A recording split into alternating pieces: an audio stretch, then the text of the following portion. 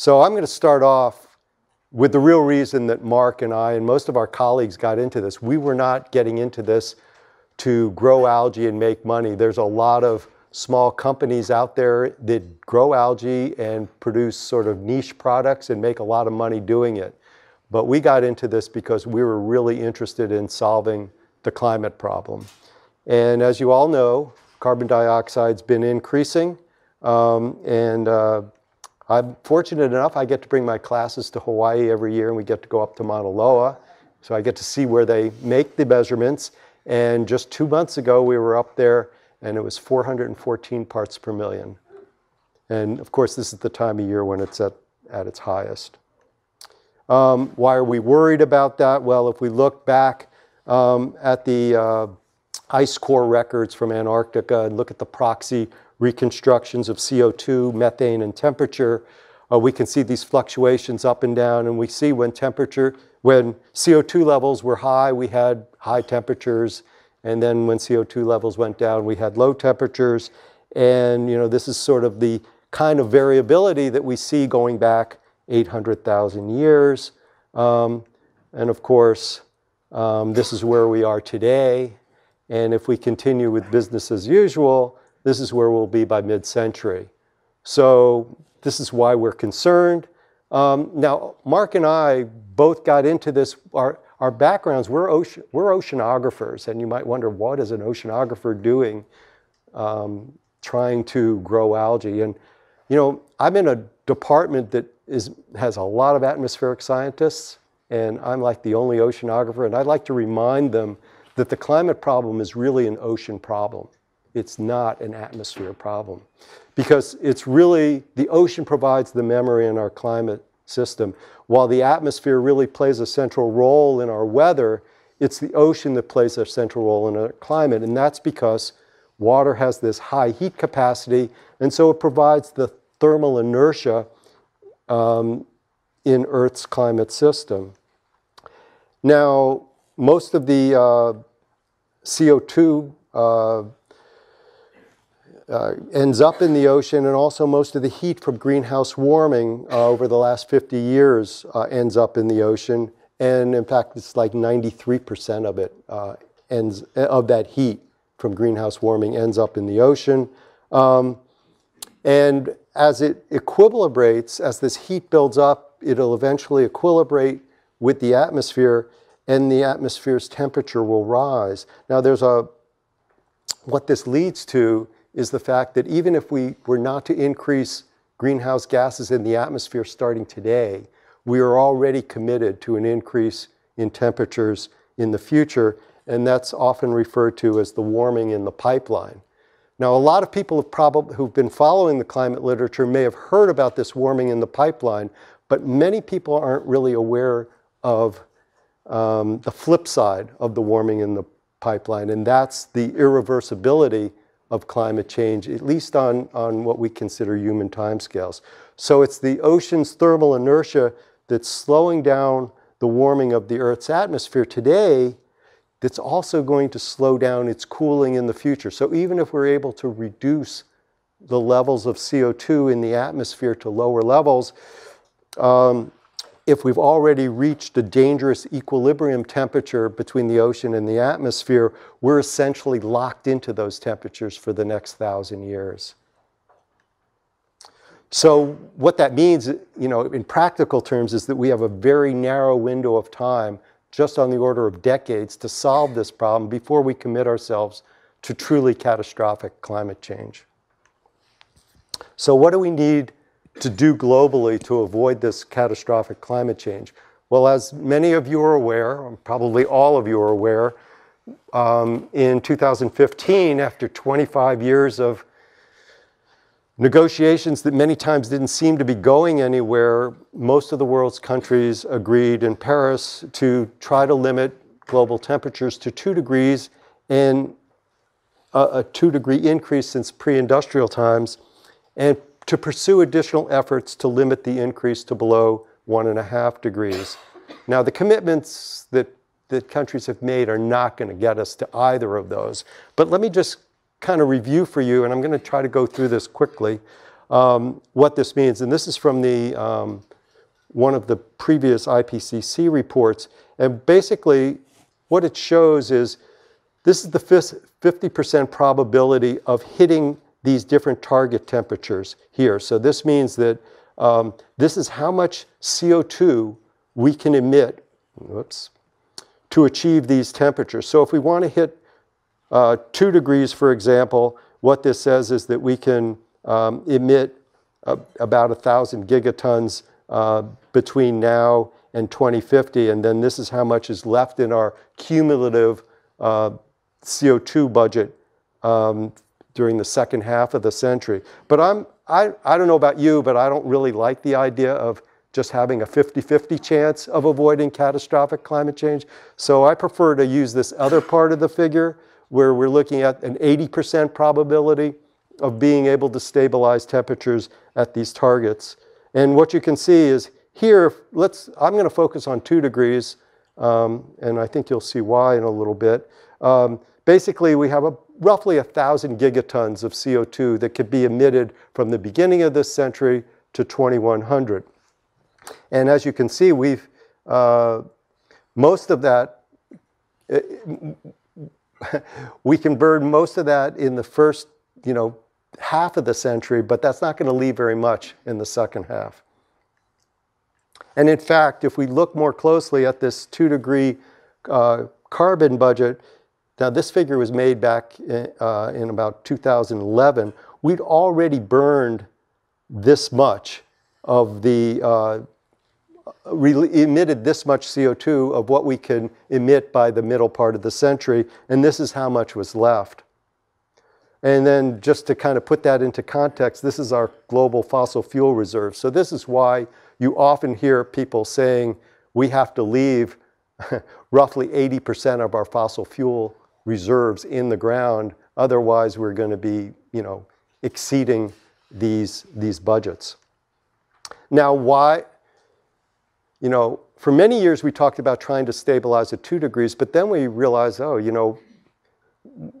1.5 degrees would really be much better.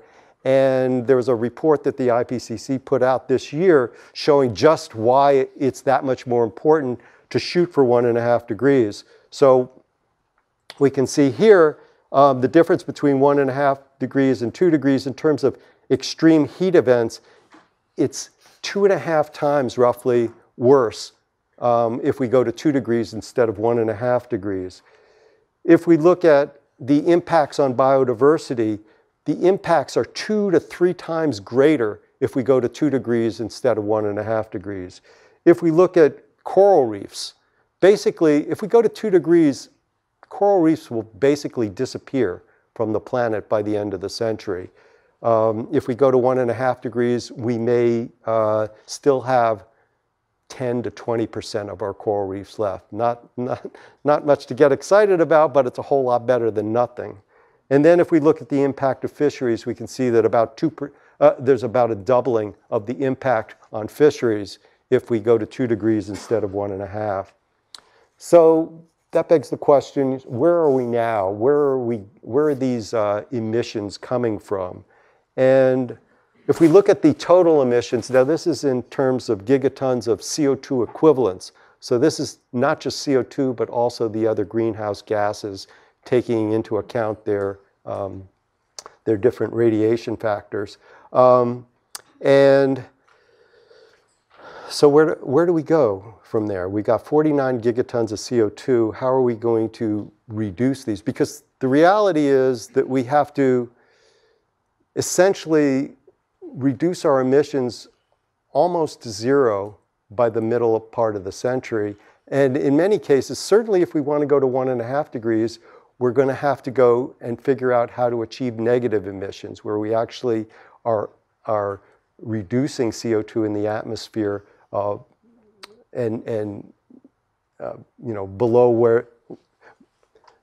below zero, basically. Well, not the concentration, but the emissions.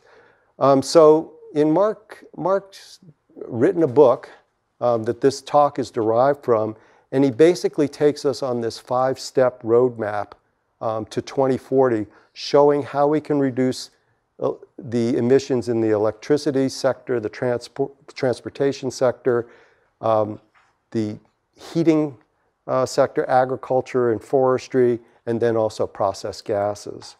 Now, I can't, in the amount of time I have, Mark could go through all of these for you. I'm going to just focus on electricity, transportation, and just the implications of these things for agriculture and forestry. Now, there are a lot of people that work on electricity, even here at Stanford. You know, so I don't want to suggest that I'm an expert in this field. But the argument is basically that right now, the current greenhouse gas emissions that we have producing electricity can be reduced by 93% by 2040 from, you know, our current levels just above 14 gigatons of CO2 equivalents per year down to just 0.9 gigatons per year. And what Mark was able to show was that, you know, if we look at the growth of photovoltaic, solar, and wind, those, if they continue on the same growth trajectories that they have in recent years, we can produce the 33,000 terawatt hours of demand, that's electricity demand, that we anticipate or project by 2035. So again, if we just stay on the actual growth rates for the past decade, this gets us to where we need to be. And so if we look at all of these different renewable sources, potential renewable sources for electricity, you can easily produce those 33,000 terawatt hours projected for 2040. And what we see here is that even if you make you know, more conservative assumptions, so rather than the rates continuing at the rapid rates they are now, even if we go at half the actual growth rate for PV solar and half the growth rate that we're seeing now for wind, and we use the actual growth rate for solar, concentrated solar, you can see that, you know, from all of these different sources, we can easily reach that demand. And you know, some of these are limited by other things. So hydro, you know, we already generate a lot of the potential hydro in the world, so there's limits as to how much more we can get from that. You can see at the bottom, biomass is really limited by the amount of available land. Now, in terms of transportation, this is where things get really interesting. So by 2040, Mark argues that the CO2 emissions associated with the transportation sector can be cut by greater than 100%. And this is interesting. I'm not sure I would phrase it this way, but I'm going to take you through the arguments that Mark makes. So he argues that the transportation emissions can become effectively net negative. So here you can see we're going from, you know, roughly a little bit over, maybe like about 11 gigatons of CO2 per year down to -8. So how do we do that? So first of all, we're just going to assume electrification of the light vehicle fleet by 2040. Now, people can argue whether that's going to happen or not, but it is doable. But we're still going to need liquid fuels for other parts of the transportation sector. So this large blue area here corresponds to the light vehicles, but then we still need liquid fuels for many other parts of the transportation sector. So this would be things for like shipping, for jet aviation. Right now, we don't see a way to avoid liquid fuels for those, but things happen, so you can't say for sure what the future holds. But anyway, we're going to go with the fact that we are likely to need liquid fuels into the future. So how can we continue to use liquid hydrocarbon fuels and become effectively net negative? So this is where algae come in. So now, we've been looking at algae as a source of a potential source of fuel since the Jimmy Carter administration back in the 1970s. And they hit a dead end in that research in the 90s, and the DOE stopped funding it. Mark was involved with the concept that enabled us to get things back on track. And what that concept was, the problem that we had in the 1970s and 80s and into the 90s is that some people were trying to grow algae in open raceway ponds, and some people were trying to grow them in photobioreactors. And the problem with growing them in photobioreactors is that they're really expensive to scale up.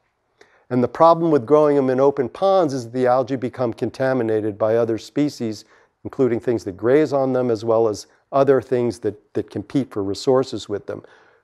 The brilliant thing that Mark came up with was this hybrid approach, where you basically grow the algae continuously in photobioreactors that are closed systems so they don't get contaminated, and then you take the algae out of those, you inoculate the ponds, you put in a high enough concentration that the other things can't catch up with them, and basically you grow the algae for 2 days in the ponds and then you harvest them.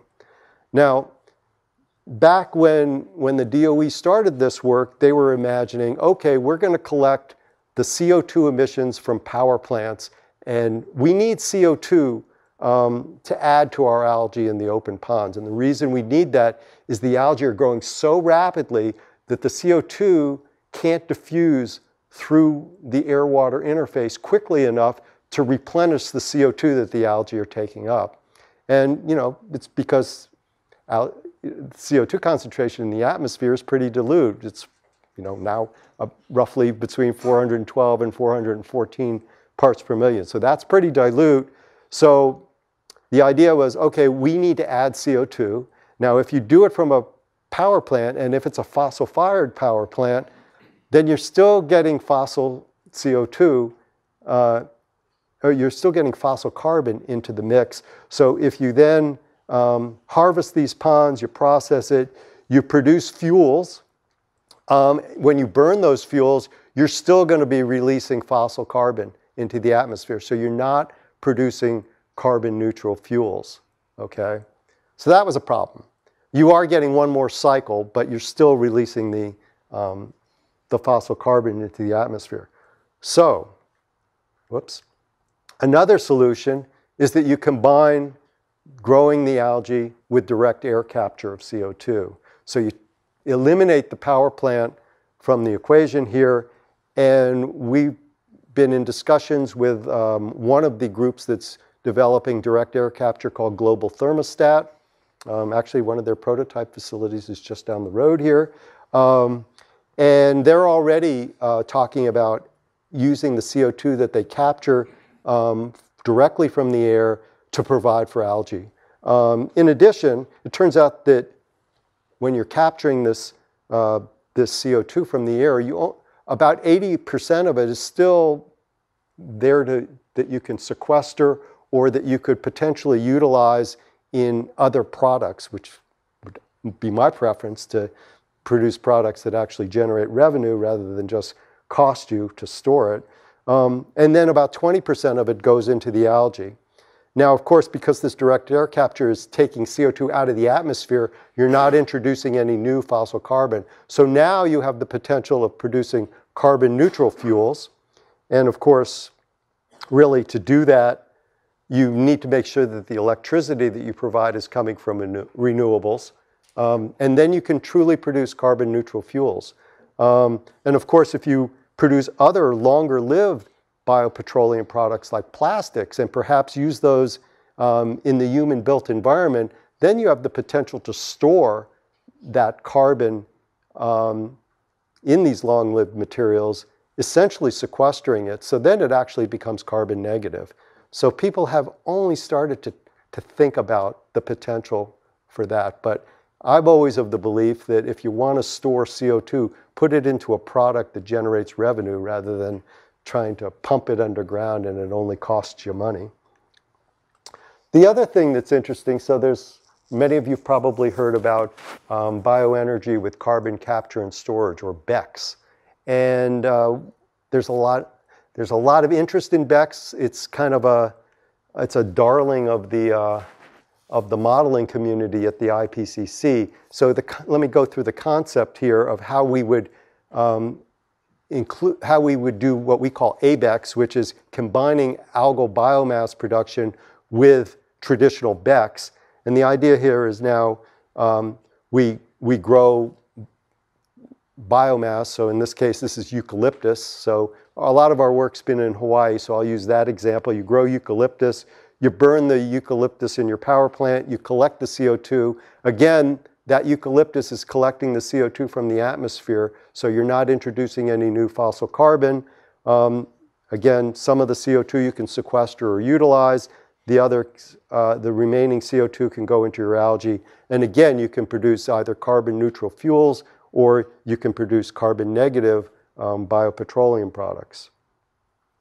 So just as a reminder about what BECCS is, again, bioenergy with carbon capture and storage, then the modelers came up with this idea, but they've been getting a lot of flack about it. And the reason they've been getting a lot of flack about it is because it will require huge amounts of land, okay?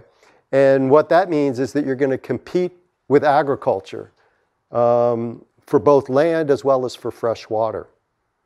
And that has all sorts of environmental problems and sustainability issues. So one of the things that it's going to do is it's going to encourage deforestation and biodiversity loss as well. So you can imagine a lot of the ecological and environmental community don't think that BECCS is such a great idea. So we decided we were going to explore this idea with algae and run through an example to show people how algae can improve the sustainability of this. So we wrote this paper in the journal Earth's Future, and basically showing how we can integrate algae with BECCS. So what we did is, okay, in this example, we're taking 2,800 hectares of soy cropland that right now is just producing soy. And we're replacing it with an integrated ABECCS system where we take 80% of that area and grow eucalyptus on it, and we take 20% of it and grow marine algae on it. And basically, we burn the eucalyptus in a power plant, and that provides the algae with the CO2, and it also generates the electricity that you need to run your operations. But this is where it gets really interesting. This integrated ABECCS system now produces more protein than that soy cropland did. And the algae protein is much more nutritious than the soy protein.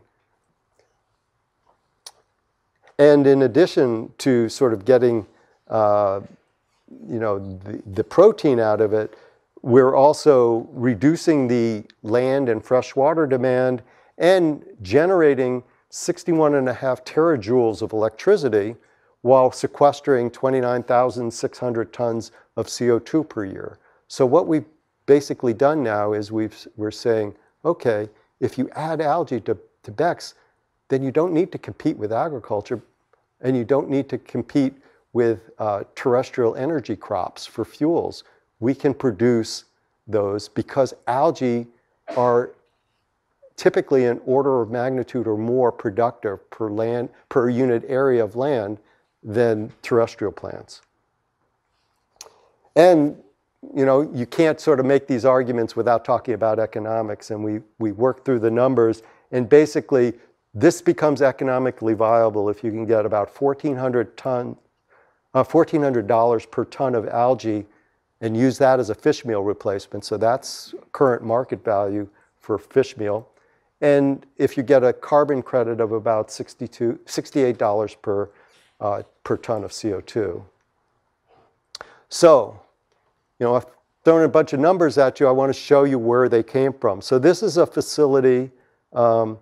This is the research and development facility. It's called the Kona Demonstration Facility. It's right next to the airport in Kona, Hawaii.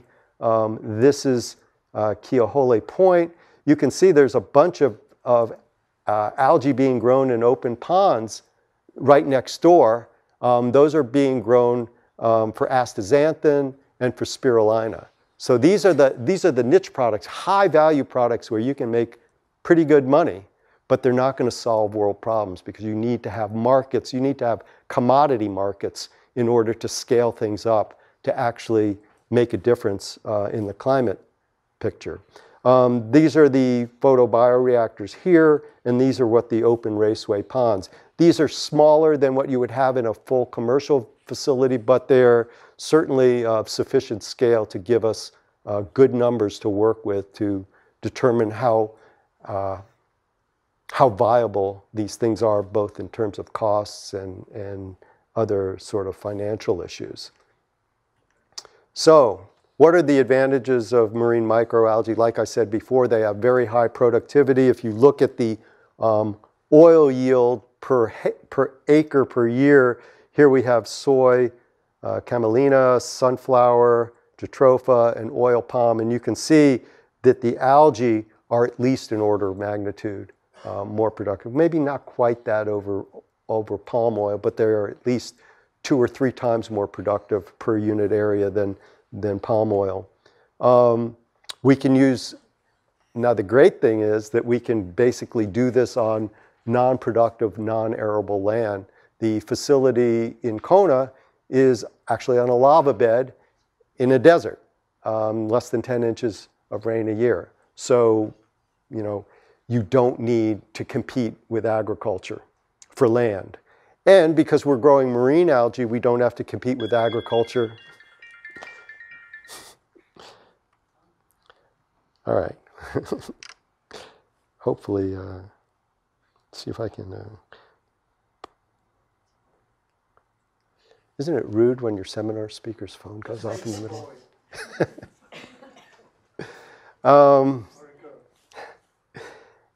And then also, one of the other great advantages environmentally is that you don't get any fertilizer runoff.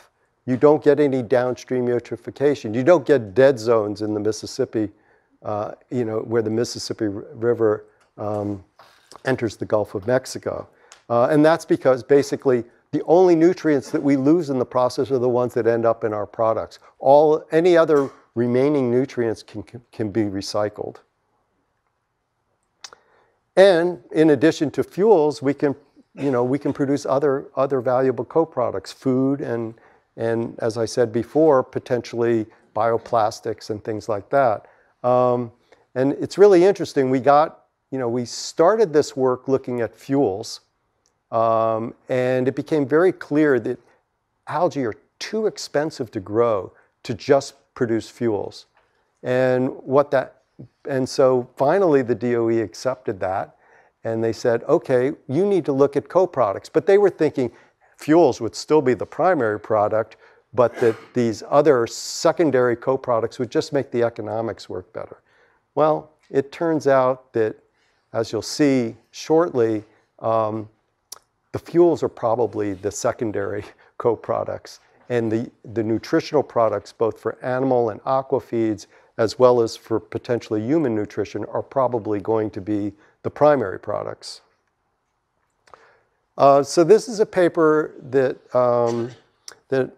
I led the writing of with all of our consortium members a few years ago. And basically what we wanted to do was sort of just do some back-of-the-envelope calculations to see how things scaled up globally. And so what I wanted to do was say, okay, let's look at the 2016 liquid fuel demands of the United States, which was about 19.6 million barrels per day.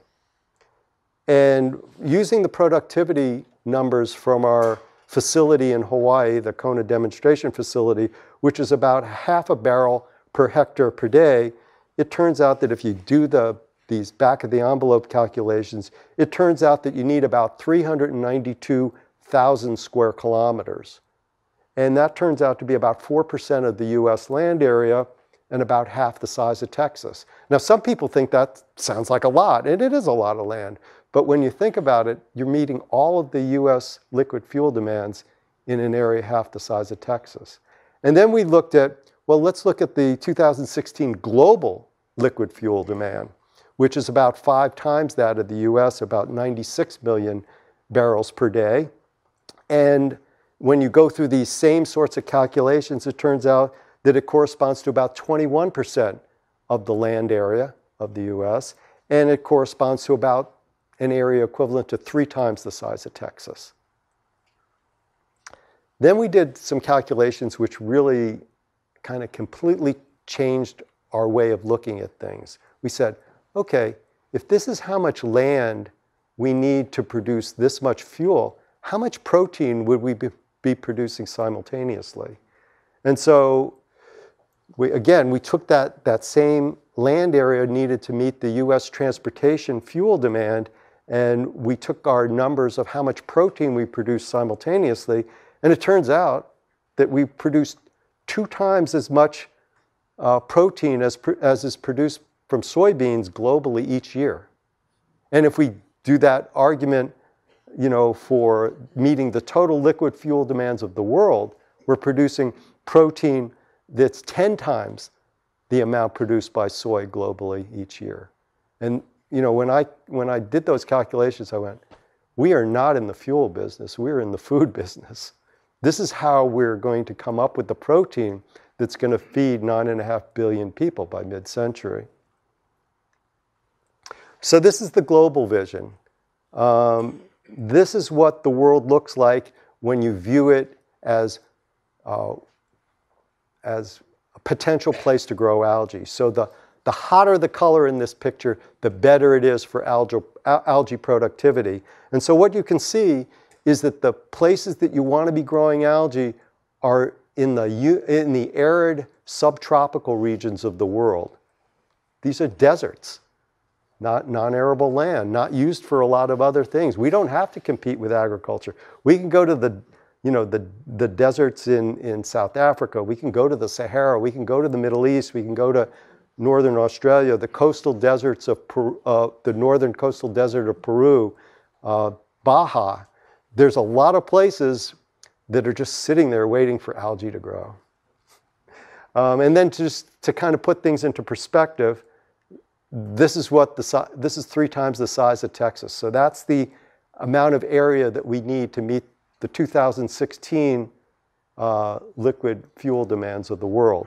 Now, I should say that this kind of misrepresents things a little bit because we're growing marine algae and we can't choose to do that like in the middle of the continent. You really need to do it along the coast. You need to do it within about 10 kilometers of the coast because after you move further away from the coast, the cost of transporting seawater inland becomes prohibitively expensive. But there's still a lot of places in the world where we could be growing algae and not competing with agriculture. So what are the key points here? So the large-scale industrial cultivation of marine microalgae on land can provide society with an environmentally favorable approach to meet those Paris climate goals. The liquid hydrocarbon fuels required for jet aviation, for shipping, and for heavy vehicles.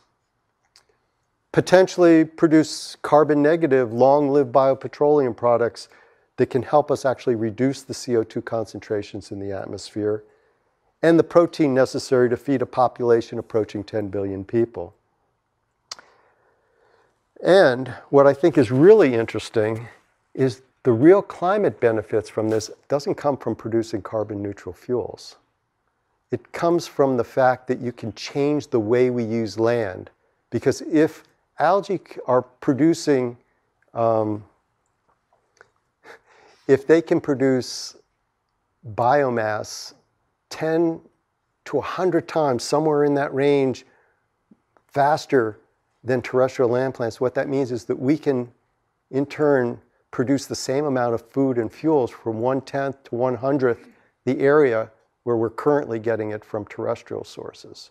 And that means that we free up a tremendous amount of land for reforestation. So now these are sort of the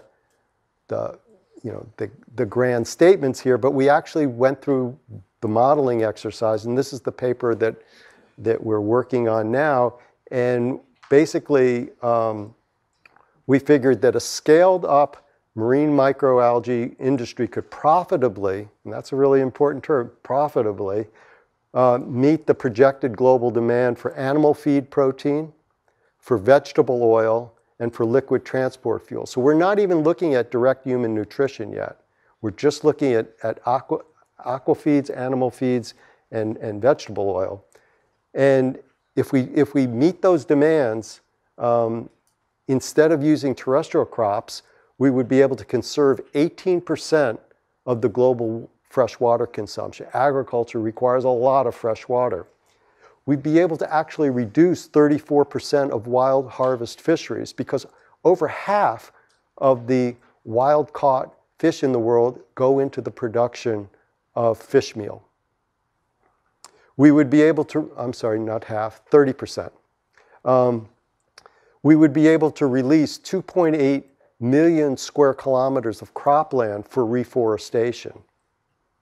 And then by looking at the combination of reducing fossil carbon emissions through the use of fuels and also these changes in our land use, I mean, think of it this way. There will no longer be pressure to deforest the Amazon for soy or to deforest Indonesia for palm oil. We can actually lead to an emissions reduction of about 13 gigatons of carbon dioxide per year by 2040. And that's roughly a third of our current CO2 emissions.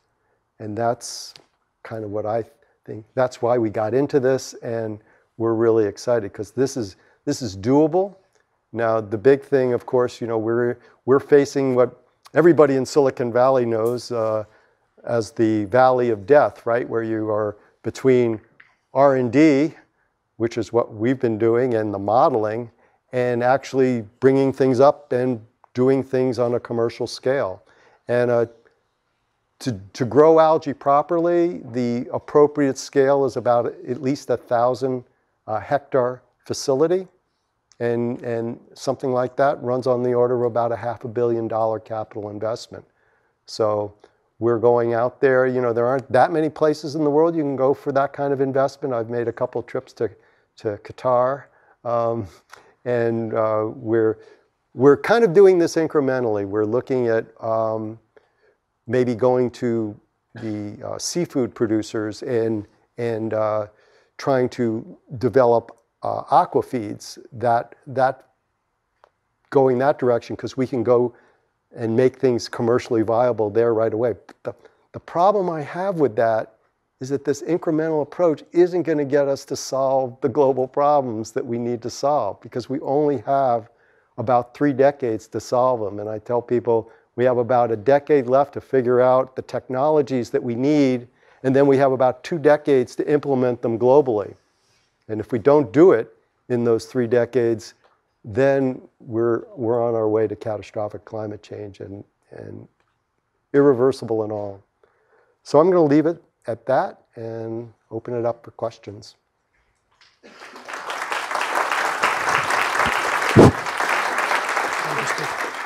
So I thought that was provocative and eye-opening from my point of view. Can we start with some student questions as usual? Yes, over there. Hi, Corey. Thank you very much. My question is, I'm still skeptical about the idea of the whole transport sector being negative in terms of CO2 emissions. My question is, for that to happen, how many hectares of algae do you need to produce to actually consume the CO2 that the company makes? So I think after you electrify the light vehicle fleet, the demands aren't that much more. I think they're about twice what the demands were in 2016.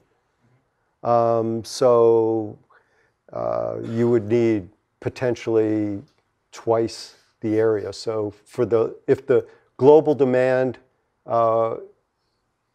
required an area 3 times the size of Texas in 2016, you would need an area 6 times the size of Texas by, by 2040. You would definitely be increasing, but you're doing a lot more than what we had envisioned, right? Because now we're producing all of the aqua feeds, all of the animal feeds, all of the vegetable oil that we're anticipating. Because there are going to be a lot more people, right? I mean, it's really the addition of the people that's driving up all of this demand. Tia. Hi, thank you for your talk. I was wondering if you could please give us a general outline of where in the world the BECCS technology is currently being utilized, and also an indication as to which countries you think will be the leading AVEX market players in the future. I'm not sure. There's very few places where they're actually doing BECCS right now. I'm not sure. Actually, the reason for that is you need advanced biofuels, and we don't have advanced biofuels yet. Right, and so yeah, because the biofuels we have right now really don't help us very much with climate. Most of those are being driven by farmers wanting subsidies. Being one of the people guilty of BECCS, creating BECCS euphoria, I plead guilty of that. But there is a timing issue. We never said it needed to be done right away. Right. But this seems much more immediate. So where do you think the best locations are? Other than Kona, which seems like the best place. Yeah, so I mean, what we'd really like to do actually is develop a pilot scale project, and Hawaii would actually be quite good because you have a wet side and a dry side, and you could grow eucalyptus on the wet side. There's actually already lots of eucalyptus there that they've grown for other reasons. And the transportation of the eucalyptus, well, actually, you either transport the eucalyptus and then burn it in a power plant, or you burn it in the power plant and you collect the CO2 and transport the CO2. But the distances aren't great. So Hawaii would actually be a good place to try, to demonstrate to yourself that this can actually work more than, pulling things from the literature in various places and putting them together in a model. I think that we went through this exercise to show the possibilities. So you have a little bit of a conflict in demands, right? Because algae really need lots of sunshine. You need to be in a really sunny place. And if you want to grow terrestrial plants, in many parts of the world, they're water limited. So the places that I showed you, the arid subtropical regions in the world, aren't exactly the best place to be growing terrestrial biomass.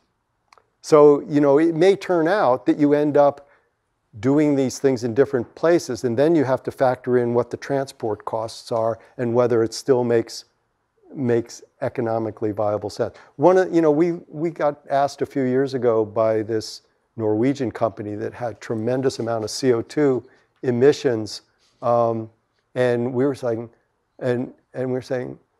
we don't want to grow algae in Norway. It's too seasonal an environment. But what we can do is we can capture the CO2 there. We can turn it into calcium carbonate, and we can bring it to the Middle East. And it turns out that the shipping costs are such that it actually still remains economically feasible. Interesting. Your question is from actually, in the back, way up, and then on your global map where you were showing the kind of sweet spots for algal production, you followed that up by saying that, well, you really want to stay within 10 kilometers of the coastline for the energy demand of pumping water. And then in the inset, you had, the map of Texas as the representative. And so you took that global heat map and you took out all of the area that's not 10 kilometers from the coastline. You wouldn't have that much area left. And so I'm just trying to figure out how much of the total global coastline would you consider. Yeah, we haven't done that calculation. We're just starting to do a sort of we've kind of been looking at global view right now, and now we're starting to do the country by country and regional assessments. So I haven't got those numbers, but there are plenty of coastal areas out there. Now there are other constraints on this too, because if you have CO2 requirements, right, you have to make sure that you're close enough to your CO2 that you can get it there, again, in a way that still makes economic sense. And so that's one of the reasons why we're excited about potentially combining with direct air capture, because if you could combine that with concentrated solar, and you did it like in the Middle East, then not only would you be getting your electricity, but you'd be getting your CO2, and you could have sort of self-contained facilities almost any place in the world that you want to do it. So if you know, when we were working with Shell, you know, about a decade ago, they spent a number of millions of dollars looking to see where in the world you could possibly do this. And they were thinking, well, you need to be near power plants, right? And it turns out that there were only like a half a dozen to a dozen places in the world where you were, you know, where you could find land that was cheap enough along the coast, but also be close enough to power plants, which means you're already close to, you know, where there are a lot of people. And when you get close to a lot of people, then the land costs go up. So the more self-contained your facility is, the better off you are. So I would say the biggest challenge we face going forward is to figure out how we can get the nutrients that we need at our remote locations. On the aisle there, sir.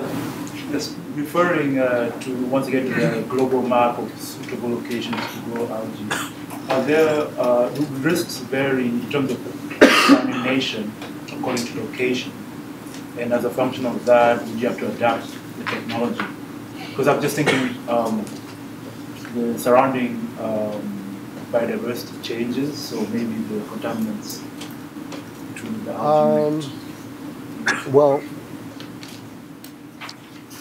I'm not sure that that's an issue. We haven't thought about it deeply enough, because we've solved the contamination problem where we've done it by using the photobioreactors and then growing in the open raceway ponds for a short period of time. There may be places in the world where, you know, where things are worse off. You know, I think one of the things I think is interesting, which hasn't come up here, but people have raised in the past, they go, you know, some of the places that you're pointing to are some of the most unstable places in the world, you know, like Saharan North Africa, the Middle East.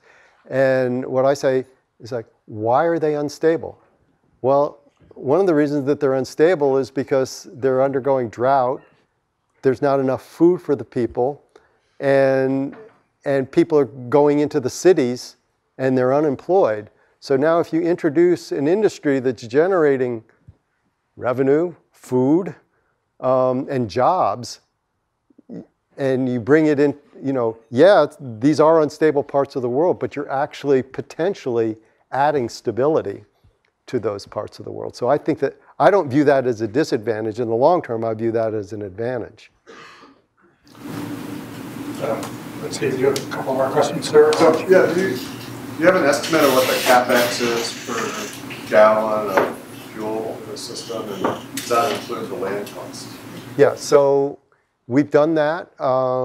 We published a paper, Mark was the lead author on it back in 2015, and we played out like 20 different scenarios and went through the techno-economic analysis, because it depends on where you do it, and how much land costs are and what labor costs are.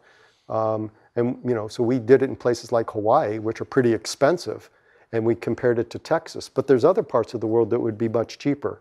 Anyway, we typically found that if you were just growing the algae for fuel, on, you know, kind of best case scenario, everything's working well, it's about $10 a gallon. You know, and that was when we said, okay, fine, we're not going to be able to compete with fossil fuels. DOE had this objective of growing algae and trying to get it to $5 a gallon. And I just don't see that happening. But if you have these other co-products, you know, we've done the calculations. You can basically almost give the fuel away, because you're making so much money on like the aqua feeds. Actually, can I sneak in an announcement for the entrepreneurs in the house before we kind of start off for the last time? Thank you.